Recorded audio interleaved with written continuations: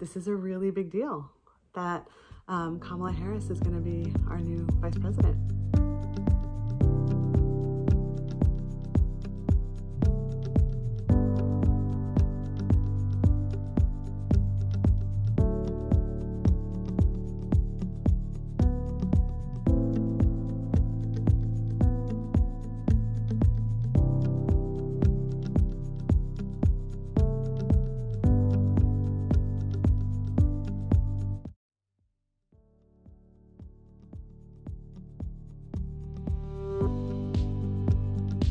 My mother, who raised me and my sister, was a proud woman. She was a brown woman.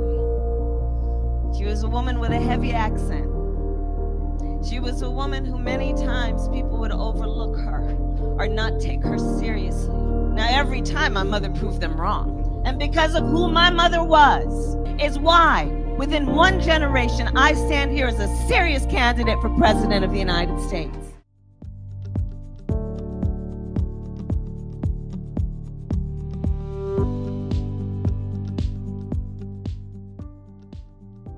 Hi, I'm Alexa Stewart. Hello, my name is Purnima Kadam and I live in Palo Alto, California. Hi, I'm Archana Sagal, and this is my daughter, Lila. And we're calling in from Los Angeles, California. Hello, I am Cydia Rodney Summersall from Atlanta, Georgia, originally from the island of Jamaica.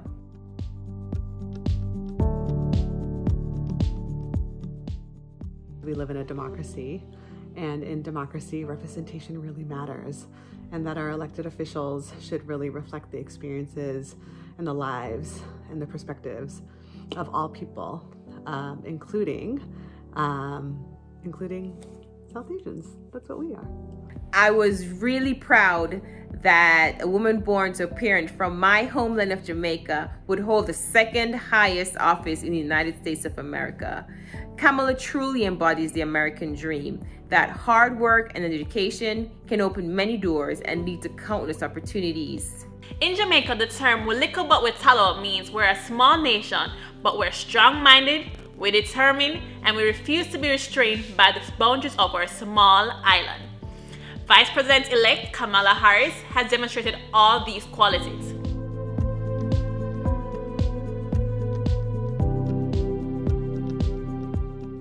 I could have never even conceived of a world in which a woman named Kamala Devi would be the vice president.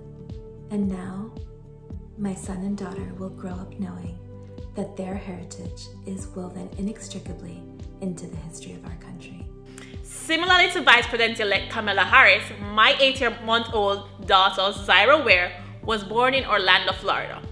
By immigrant parents, we understand very well that we are raising our daughter with all the aspirations to be the best she can be, with no limitations, and we plan to grow her as a proud, black, and confident young lady. My daughter Mila has aspirations to become an attorney. It is vitally important for her and for little girls and young ladies to see women in positions of influence. Representation matters, and that visual of a woman with similar features is an indicator to children of color that their aspirations can be achieved. Seeing Kamala Harris enter spaces previously unexplored by the Black community highlight that the window of opportunity for women of color is open and that anything is possible.